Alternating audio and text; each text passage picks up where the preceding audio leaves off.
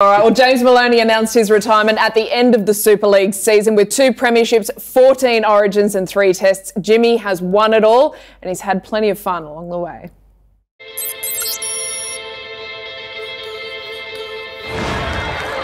James Maloney, what a player. Smith, Maloney into space.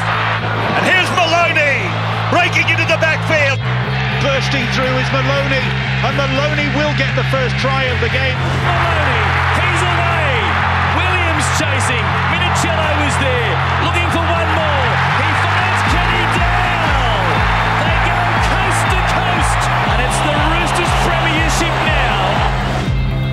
Maloney stepping.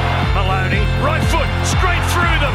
The Sharks, after 50 seasons of rugby league, finally have their hands on the trophy they've been seeking. Lovely ball, great play Australia. Maloney scores their third. Good, he's short. He's got the one sock, the one boot. Yeah, Gillette lost his boot. Oh, intercepted by James Maloney. And he goes over to score Jimmy Maloney. Maloney challenges Graham Quick with Hayne dummy, puts it down. Yeah, there's probably a few guys in there that have played their first game and win a series, but I think there's a few of us in there that, you know, probably understand a little bit more just how special it is. Maloney for Brazil, he's over. That's an origin try.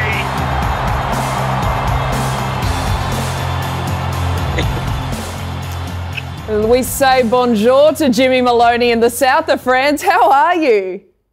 Good, how are you guys? Really, really good. Now, Jimmy, when you announced this morning on your socials it was time to hang up the boots, it's been a wild ride. You've loved every minute of it. I've got to say we have too. There's been so many wonderful moments through your career. So why is now the right time to retire?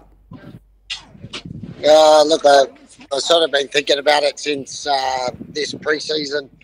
It was probably the first pre-season that felt like a bit of a drag and, just felt different. And I still like playing. I still like playing on the weekends and enjoy the games, but all the training and thing that goes with it, I'm sort of getting a bit over that.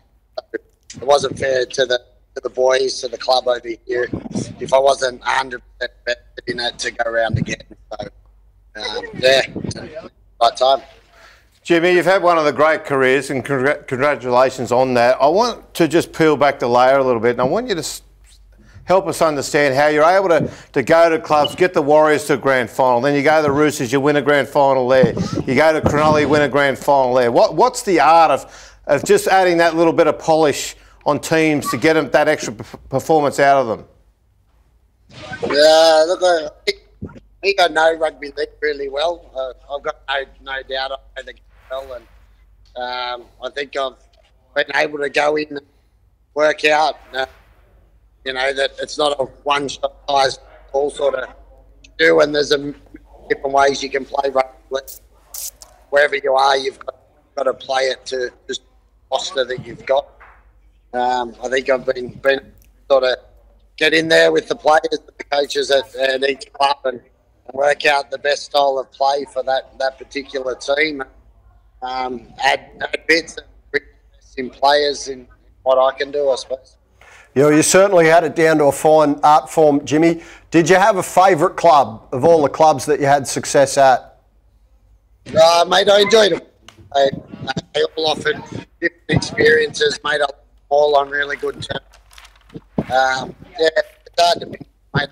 Made great relationships with all sorts of people at all those clubs. So enjoyed the ride, and I enjoyed moving around rather than spending my whole career at one club. It's helped me. It's kept me.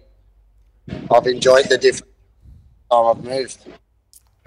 Well, Jimmy, you're just breaking up a little bit, but let us know. Catalans is at the top of the Super League ladder at the moment. Would you like to say au revoir with another Super League grand final, another premiership ring to add to the collection? Yeah, that'd be the big goal. When I first signed over here, I can finish on that'd be the Fingers crossed, eh? Well, Jimmy, are you at the beach? Can you show us where you are? You know where I'm at? I'm actually at, remember Sam Mower? Sam Mower's got a cafe down here. That's beautiful. Well done, Jimmy. Yeah, hold on. Look, there's the great man right there. Oh, wow. Hi, Sam. Hey, just a couple of Amazing. blokes living their best life in the south of France. Oh, mate, we'd love to come visit. Now, don't hurry home because it's certainly not as nice here, that's for sure. Jimmy, we'll love you. You're a larrikin, but we'll definitely remember you as a winner. Thank you so much for everything and all the best. Pleasure, guys. Thanks a lot. James Maloney there. He's one of a kind, isn't he? That's where Sam Mower went. No. I have been wondering. Yeah, Lonnie, it was actually. He was part of the premiership side. Yeah, that's right. 2013. That's right. He was a Amazing, rock. Yeah, as a front row. I remember when Mark Hughes was on the verge of going playing the English Super League. He had an offer to play in Catalans. He had another one to play at Huddersfield, I think it was. And he said to Matty Johns, what do you think I should do? And he said, mate, listen.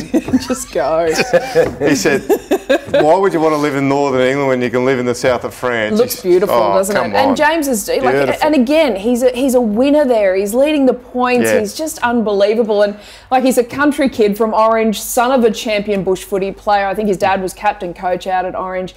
He's just got that infectious way about him, good or bad, that, you know, he draws people to him. You want to watch him, you want to listen to him, you want to be beside him. He was one of those players you couldn't wait to get him and you couldn't wait for him to go. I remember asking Jonathan Thurston in an Australian camp one year, I said, "Oh, you excited about getting back into camp with Jimmy Maloney?" And he looked at me with a funny look and went, "Sort of." No, Jimmy's a champion. That was great to catch up with him and wish him all the best. Is he going to come home, do you know? I don't think he is, Vaughan. I think, true to form, we know he lives and breathes the game. He wants to stay over there. He's going to play Reggie's over in the south of France and have a glass of red wine at half-time and then go out and have another crack at it. So, He had an outstanding career, didn't he? Like winning comps at two different clubs, played a grand final also with the Warriors, was outstanding at Penrith in bringing through the young halves that are now there. He just... Success at Origin. Absolute superstar player. Like, it was a great decade of rugby league. I'd love to know what his favourite moment was.